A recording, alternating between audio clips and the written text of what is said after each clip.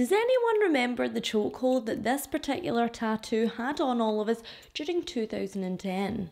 Now, I'm not one to judge, okay, because I'm pretty sure that I've got Don't Stop Believing tattooed on my back. Hey there guys, my name's Megan if you're new here, and if not, welcome back to Megan True Crime, where each week we'll discuss a true crime case and you guys can feel free to leave your thoughts in the comments box below. Oh, just pop the giggles back in. If you like all things true crime, supernatural, UFO, conspiracy theory and all that good stuff in between, then please hit that subscribe button. I'll be here for you each week with our true crime killer weekend and on and off every couple of Wednesdays with our Weirdo Wednesdays, where we'll discuss something spooky I've heard. I will leave a small disclaimer at the beginning of this episode. It does involve details of stalking and the threat of physical and sexual violence. If that's a trigger point for you, then please feel free to turn away now. And remember, if you've nothing nice to say, you're obviously in the wrong place. Look, I'm even wearing fluffy socks. Are you okay? This week's episode is kind of a true crime / Weirdo Wednesday mashup, so I thought it'd be fun for us to have some cheap booze and some good old-fashioned sleepover fun. Pillow fight! Just kidding, we're going to be talking about stalkers. And I'm not talking about some sexy Hollywood actor who apparently becomes invisible because he puts on a baseball cap. Were you watching me? I'm talking basement-dwelling mama's boys like the dude from The Bodyguard. No. Now I'm sure that most of us have had that hairs on the back of your neck feeling that someone might be watching you. But can our bodies really sense when we're being looked at? The controversial theory was first explored by psychologist Edward B. Titchener in 1898. However, despite several case studies throughout the past 125 years, there is still no definitive proof that we can tell when someone's watching us if the watcher is out of our eye line. Human gaze detection certainly has its limits, as we can only detect the gaze of another if they're within 4 degrees of our central fixation point. Of course, we might catch changes in someone's body language from the corner of our eye, but is there really some spooky sixth sense that allows us to detect when we're being watched? Not really. Scientific studies on the matter yield only 50% accuracy amongst test subjects. So, chances are, if you've experienced that Michael Jackson "somebody's watching me" sensation, only to turn around and see that someone indeed is looking right at you, you're more than likely suffering from something called hypervigilance. Hypervigilance is extremely common in trauma and abuse survivors, and even though it's not a disorder in itself, it is a symptom of other psychological conditions. Those who've experienced hypervigilance, like me, live in a constant state of elevated awareness. Does it sound crazy? Yes, and it's also a massive pain in the arse for the person living with it, but hypervigilance does have its benefits. In female self-defense classes, it's almost encouraged, and I have to agree that it's better to be safe than sorry. Or worse, dead. Of course, in-person predators are easier to detect, whether that's a big heavy jacket on a hot summer's day, or a hand that never leaves his pocket, or simply a cold, blank stare. But for some, the thrill of the chase is far better than the satisfaction of the attack. Some beasts prefer to track their prey from afar, every so often breaching the surface just to let their victims know who's in control. So what do you do when the police won't take you seriously, but you're certain you can feel someone's eyes fixed on you? Well, sweet cheeks, maybe it's time to buy some pepper spray, draw those curtains, and have 999 on speed dial, because you might just be dealing with a psychotic stalker.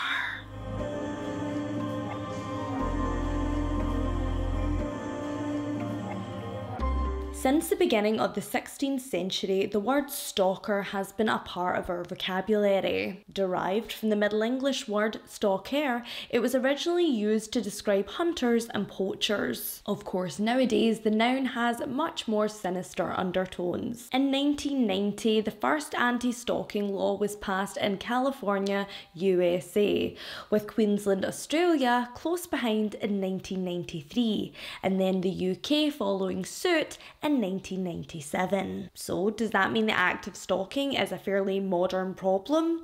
Well, not exactly. For centuries, criminals have been trailing their potential victims as some sort of sick foreplay before the attack. In the autumn of 1888, the serial killer known only as Jack the Ripper stalked his 5 victims through the streets of London. Much like the California Night Stalker, Richard Ramirez, Jack watched each woman, learning their routines and habits. Up until the early 1990s, the issue of stalking remained a blind spot for law enforcement, and still to this day it's extremely difficult to get a conviction. Advances in modern technology haven't exactly helped matters, and now these creeps have a whole new way of terrifying the object of their obsession. When we think of the term stalker, I'm sure most of us picture your typical celebrity fanatic. You know the one, a skinny white dude wearing a wife beater, sticking newspaper cutouts to a threatening letter. Scarily enough, studies show that 79% of celebrities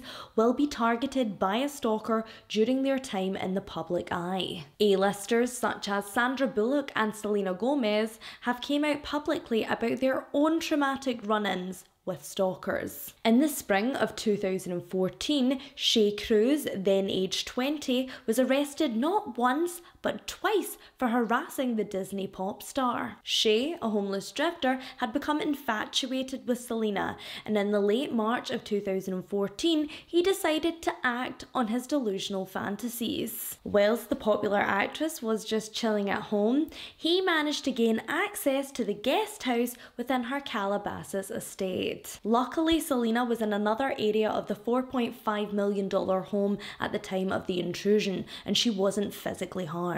Prowler Shea Cruz was arrested for unlawfully entering Selena's Mediterranean-style mansion. Sentenced to 45 days in prison and slapped with a no-contact order, the TV star hoped that she'd heard the last of her stalker. But just 2 days later, Shea would return to the property only hours after his release from jail. Thank goodness it was rumoured that Selena was not present this time around, and Shea was arrested for the second time that week. Shea was required to complete 180 days within a mental health facility and was unable to go near Selena or her home for an additional 10 years. Despite fitting the property line with large perimeter fencing and top-of-the-range security cameras, the invasion was never far from the singer's mind. So in the August of 2015, she made the tough decision to put her mansion up for sale. Forever the resilient queen, however, after the move, Selena was ready to put the entire ordeal behind her, which is highly commendable, especially when you know that this wasn't the first time she'd been targeted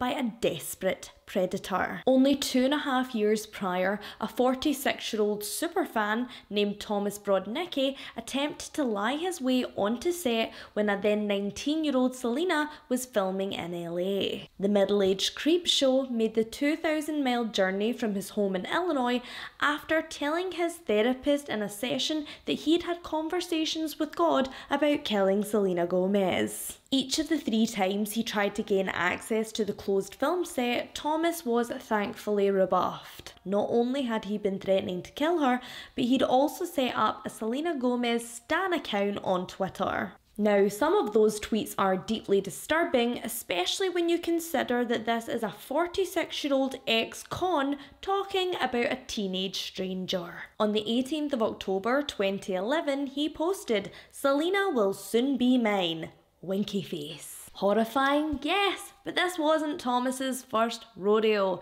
He was arrested in 2001 on an unknown charge and again in 2008 for cyber stalking a woman in Illinois. For the online harassment of the local woman, he was sentenced to 3 years behind bars and made to undergo psychiatric evaluation. Upon his release, he was yet again held under psychiatric observation when he shouted at several strangers in the street that he was going to, and I quote, scratch their eyes out. Good, baby, very good. In this TMZ interview, the unhinged Thomas discusses his motivations behind his recent move to LA and his spiritual connection to the singer. So you're gonna stay away from Selena now?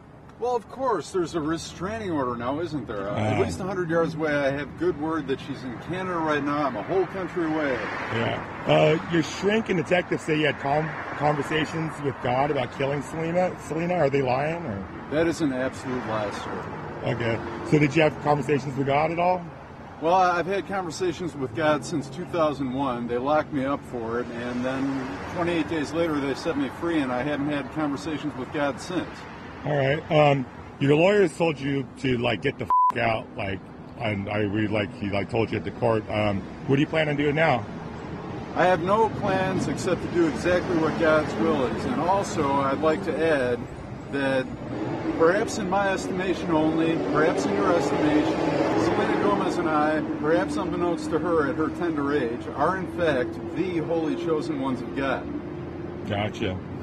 So, all right. So I've noticed the SoCal shirt. You like California? Nice place. Yes, I came out here chiefly for the weather, and I thought I might run into Selena, and frankly, I'm not overly concerned whether I ever meet her in the flesh, because it may be like Scripture says, no man has seen the face of God. Maybe us being together is too much like seeing the face of God. Gotcha. But if you were to meet up with her, where would you like to settle down, in California or Chicago? Settle down? Well, I certainly wouldn't want to settle down in Chicago. Actually, my favorite scenario, and God doesn't reveal everything to me, his ways are past finding out, that's Scripture.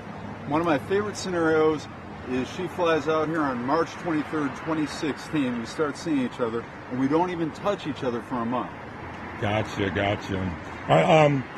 Southern California, big thing is surfing. They say God loves surfing. Have you thought about taking up surfing? No, not at all. I'm very anti-material. I don't like even touching anything that isn't Selena Gomez. Yeah, I got you.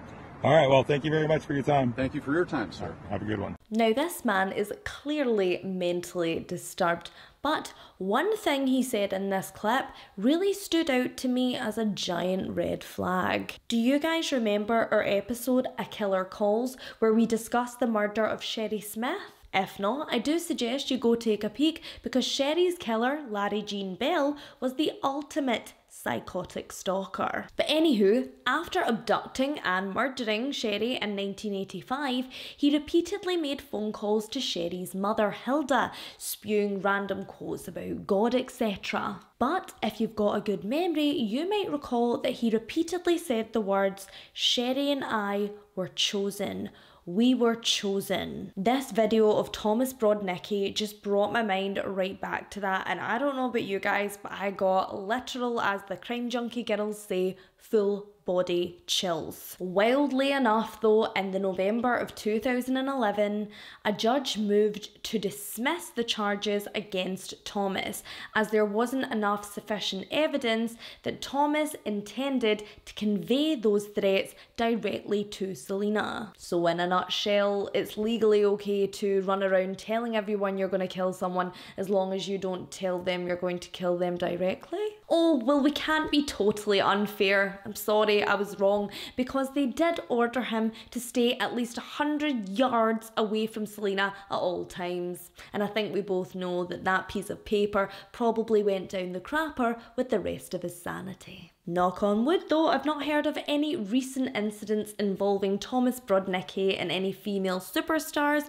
so let's just pray that he's putting all of that stalker energy into something worthwhile, like animal portrait painting. Now, whilst on the topic of celebrity stalkers, I will touch on the amount of backlash famous victims of stalking seem to receive. But first, let's journey back to 6:30 AM on the morning of June 8th, 2014, when Hollywood actress Sandra Bullock is startled out of her bed by a strange noise coming from upstairs. As she crept closer to her home gym on the 3rd floor of her Beverly Hills mansion, the noises grew louder. She opened the door to find 39-year-old Joshua James Corbett standing there wearing grey sweatpants and a crazed look on his face. Fearing for her life, Sandra locked herself in another room and dialed 911.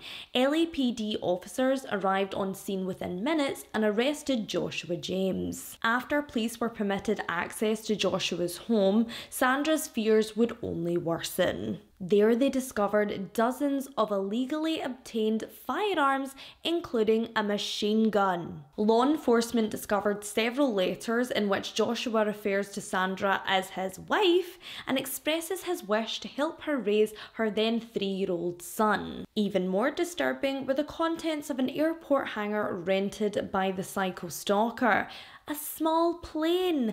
Was he planning on abducting the practical magic star and her son for a new life elsewhere? Only 3 days prior to the break-in, Josh had followed Sandra to the American Film Institute Gala. Amongst a crowd of admirers gathered outside the Dolby Theatre, the A-lister's stalker lay in wait, hoping to catch a glimpse of her in that stunning cobalt blue V&A asymmetric gown. But it wasn't enough just to look at her, and that Tuesday he would scale 2 large walls and break into the $16 million home via a glass door in the ground floor sunroom. Joshua accepted a plea deal and was sentenced to 5 years probation and mandatory treatment at a mental health facility. Sandra's stalker was released from said facility in the June of 2017. Under the agreement, he would continue treatment through an outpatient program. He refused to return. After a standoff with police in May 2018, Joshua took his own life, never to darken Sandra's doorstep ever again. In later interviews, Sandra would discuss suffering from PTSD and symptoms of hypervigilance after the intrusion. She did keep a hold of her 8,000 square foot home, but admitted that she just wasn't the same, and that she'd even developed alopecia as a result of extreme stress and anxiety. Most were sympathetic towards Sandra and Selena regarding their ordeal. However, there will always be the rotten apple in the bunch. Many fans commended the women for their bravery. Others expressed their opinion that if you don't want to be harassed, don't be a celebrity. Some of those little buggers took to the Daily Mail's comments section with phrases such as, "I'm sure you can dry your eyes with your millions," and "I don't blame him." Just a blatant display of victim blaming, and I would love to be able to say that we've come such a long way since 2014, but we really haven't. The world of social media has created a safe space for trolls and stalkers alike. A place where these nutbags can watch your every move and spew their venom behind the anonymity of a tiny little phone screen. I bet you that's not all that's tiny when it comes to these trolls. Daily, singers, actresses and content creators like myself are met with nasty comment after nasty comment, but possibly even worse than that are the messages we receive if, God forbid, we decide to bite back. It's that mentality of if you provide entertainment to the public, then by definition, the public own you and deserve access to every aspect of your life, and then they can judge it accordingly. This twisted notion that we own our creatives is exactly what leads to these kind of delusional fantasies in the first place. Now, in no way, shape or form am I calling myself a celebrity, but I myself still receive those DMs, you know, guys asking, where are you from? What school did you go to? When are you leaving your fiance? Are you serious right now, bro? And I'm also well aware that now more than ever, my experiences are just the tip of the iceberg. Only recently I came across an article that, without a word of a lie, scared me right out of my tartan knickers. Here I was scrolling online looking for some examples of stalking for today's episode when I came across Alexandra Saper's bone-chilling story. Travel influencer 31-year-old Alexandra Saper is a globetrotter who boasts over 102,000 followers on Instagram. She's been documenting her incredible life in Bali since ditching the rat race to move there from Washington DC 5 years ago. Her Instagram grid, if not slightly depressing for us here in the pissing rain UK, is a charming collage of yoga poses, sunset pics and boat rides. Imagine the photo version of an inspirational quote. That's exactly what it's like. I might sound a wee bit bitter, but who am I kidding? If I could afford to be off in the jungle playing Tarzan and Jane, I would too. Alexandra's carefully curated content and travel vlogs have allowed her the freedom to live island life to the fullest. They've also gifted her with a handful of die-hard stans. Now, if like me you walked with the dinosaurs and you're not entirely sure where the term stan comes from, you might be surprised to know that it originated from the 2000s hip-hop banger Stan by my personal childhood crush, Eminem. Thanks to Marshall Mathers' song about a crazed fan, we now have a whole new word to describe those super enthusiastic supporters. Now, a popular girl like Alexandra Saper, she be receiving a lot of direct messages, so much so it's hard to keep track. However, in early 2022, she received a DM on Instagram she would never forget. This can't wait. You're so right. You drive me round the bend. You make my body go absolutely crazy. And I'm going to spend the rest of my life with you. If that included kidnapping, so be it. You've shown me who I am in ways I could never have imagined. I'm quitting this traffic job tomorrow. I'm getting to that island as soon as I can. This process is out of control, and holy hell, I want you to be my queen. I want to respect and serve you, but that poem, I mean, I get it. The darkness has rules for me sometime, and these messages and my work have brought me back to the light. I'll never forget what's happened here. This is electric. Whatever you want, I don't care. I'm staying in this boat and keeping this hurricane going. I know you feel the same. And I'll lay off the sex talk videos. See you soon. Taken aback, Alexandra blocks her harasser, reporting his account to Instagram in the process. Instantly, he becomes enraged, sending several messages from other alias accounts. The content of those varies from calling her his Spartan queen to alleged threats of sexual violence. The accused stalker, 38-year-old traffic management employee Robert James Keating, continued to bombard Alexandra with sexually explicit videos and images, all the way from West Sussex in England. As a law school graduate and women's rights advocate, she takes Robert's threats seriously, but the 8,000 miles of distance between them brings Alexandra a tiny piece of comfort. It's not as if she's going to walk down the street and find Robert hiding in the bushes, you know, she's in Bali, thousands of miles and an ocean away. But on the 29th of January 2023, everything changed when Robert James Keating landed in Bali, Indonesia. Shortly after arriving on the island, he chose to commemorate this special moment by sending a selfie to Alexandra. Upon receiving yet another unwanted image from this creep, she wasn't 100% surprised that he was there. Only 1 month before, he'd sent her a screenshot of his flight confirmation. What did shock her was the street name visible in the background of Robert's pic.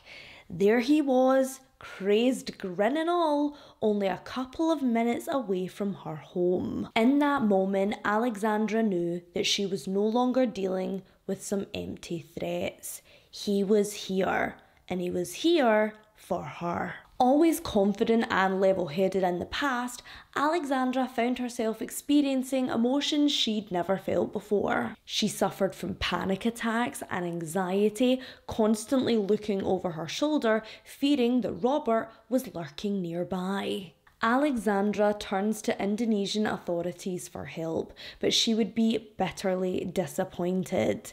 Despite his year-long reign of terror, Robert remained a free man, with nothing, not so much as a piece of paper, standing between him and Alexandra. Over the past 12 months, he'd uncovered her private email address and phone number. She had no doubt that it would only be a matter of time before he figured out her home address.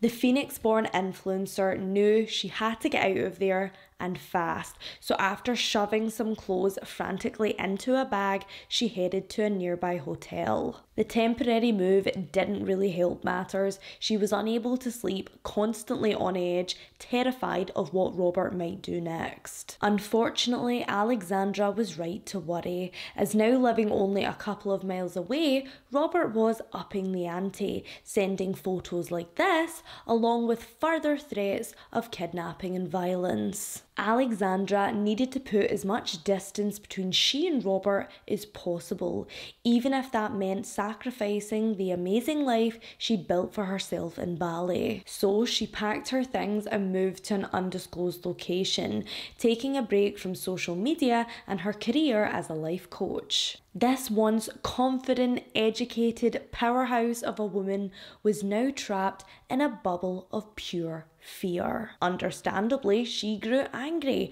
that this complete stranger had forced her to uproot her entire life. So, on the 15th of February 2023, Alexandra decided she was done being afraid, and she took to Instagram to share her story with her hundreds of thousands of followers. For the last 2.5 weeks, I've been targeted by a deranged, delusional stalker who has flown across the world from his home in London to Bali, threatening to find me, kidnap me, rape me, shove me in a suitcase, tie me up in his Bali villa, rape other women while forcing me to watch out of punishment for not reciprocating or obeying or responding to him. For context, I don't know this man at all. I've never met him. I've never spoken to him. I've never replied to his hundreds of emails and videos messages that he's sent over the last year. I've blocked him on social media, but he's made fake accounts, so he's been able to continue stalking my whereabouts. A few months ago, as I was deleting these emails, I noticed some that made me really concerned. Emails where he was talking about coming to Bali, coming to find me and kidnap me. And then 3 weeks ago, he sent me emails with flight confirmations and photos of him in Bali, where I live, some taken on the same street where I live, close to my house. He also sent dozens of videos he's recorded of himself over the last 6 months, threatening in graphic and horrific detail the physical and sexual violence he intended to commit against me. I sent all of this to the police in Indonesia and the UK. I notified the UK and US embassies. I met with police chiefs, immigration officers, the US ambassador and head of security. I've had friends and followers in the US and UK reach out to contacts high up in the government and law enforcement to try to get some help. And so far, what I know is that the investigation is still ongoing, and that's all I can say. But in the meantime, my business came to a screeching halt. I could no longer go anywhere alone or stay at my house. I moved in with a friend and completely stopped going out in public or being alone, and I eventually started having panic attacks for the first time in my life. I know I'm not the first woman he's done this to, and I know I won't be the last unless he's stopped. So I've essentially made it my full-time job to get help for me and to make sure I'm safe from him as long as possible and other women are safe from him after me. Of course, you know that my business is largely on Instagram, and I've loved being able to share my life and my travels with you, making these connections and the impact I've had, the opportunities that have come from this. And I know there are risks, but I'm also not at all interested in letting one abusive stalker derail the incredible life and business I've built for myself over the last 5 years.